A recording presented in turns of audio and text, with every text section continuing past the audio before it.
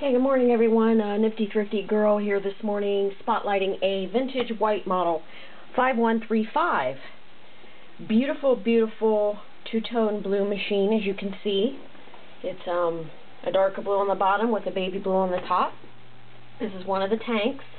1.3 amp motor, all metal, weighs about 30 plus pounds all by itself. Serviced, as all of our machines are, tabletop ready, or you can put it in a Singer cabinet or carrying case. It shares the same dimensions. Basic zigzag machine. Stitch width adjustment is here. Stitch length reverse. 3 level feed dogs. Bobbin winder on the wheel. Pretty simple. Built-in light. Class 15 bobbin on the end, which means it is not double needle capable. The left homing needle machine. That means that when it's in straight stitch, the needle will be against the left side of the presser foot opening. Low shank, standard low shank machine. Any low shank attachment or presser foot will fit. 15 by 1 needles up to size 18. The needles and the bobbins are standard. PDF copy of the manual will be sent after purchase. It does come with this little quick start guide for this particular machine. It has a basic threading guide, how to put the bobbin into the bobbin case, and lays out your features of the machine. It's just a little quick start guide. Tells you how to take the bobbin case apart. But if you want an instruction manual in more detail, I can send that as well, and that will be in PDF copy. Bobbins come with it, a little needle holder slash magnifying glass for threading, a low shank, straight stitch foot, and adjustable zipper foot. So you get a couple feet with it, and you can always find the standard attachments on eBay for a little bit of nothing. Just make sure that you get low shank. Griced attachments are a good thing. They'll sometimes have an adapter foot with a whole bunch of different attachments like hemmers and an edge stitcher and stuff like that. So just keep an eye on eBay, and they're not hard to find at all.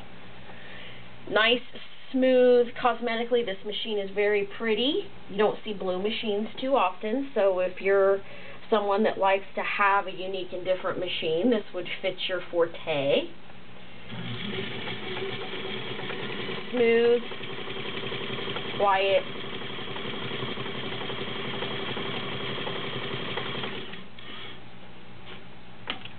The cords are in good shape. It does plug into a foot. The machine has its own cords, and it has a light plug and a motor plug. So if the foot goes bad, you don't have to trash the machine, and it does take a standard 2-plug receptacle foot pedal. So, you know, if you do find that the foot pedal goes bad at some point, it is so easy and pretty inexpensive to replace. What's nice about these vintage machines, you don't have to go out and buy a proprietary cord. You know, like electronic machines always have your funky pins and all this. So maybe your power cord for your machine might cost $40, $50, but with these vintage machines that doesn't happen. You can always find a universal power cord. Here's your zigzag. As you can see, it's chugging right along. And I am going to run real quick and grab a piece of denim because I forgot.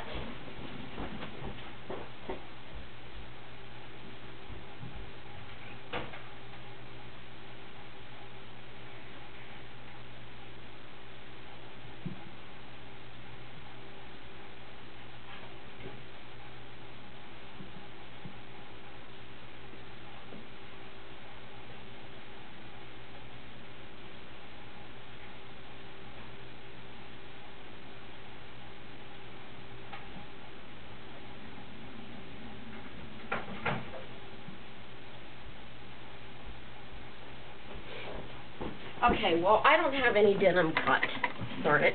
So what I'm going to do is I'm going to take some cotton like I'm sewing right now, and I'm just going to fold it and fold it and fold it, and you're going to see that this all-metal machine does very good on multiple layers. So that's what I'm going to do, because I don't have any denim cut. I thought I did. Apologize for that. I'm just going to take some cotton, just a regular, and I've got 2 layers, and I'm just going to fold the heck out of it. So there's 4, 6, 8, 10, 12 layers of cotton fabric. I'm using a size 16 needle.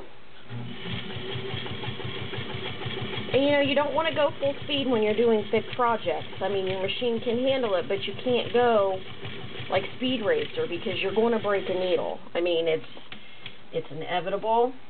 You need to give your machine time to do its work. This machine is by no means an industrial machine. It is a heavy-duty all-metal household machine that will outwork and outlast anything that you go buy off the shelves today. And that's, you know, that is the truth. Industrial strength is not the truth. We do not sell our machines as industrial strength because they are not. So you can go to another seller and pay 3 times as much for this machine, but it doesn't change a machine just because they say industrial strength. There's no different motors or anything on them. Perfect. I know it's kind of hard to see in the video, but perfect little straight stitch on this 12 layers of cotton. So she will chug along on heavier duty projects.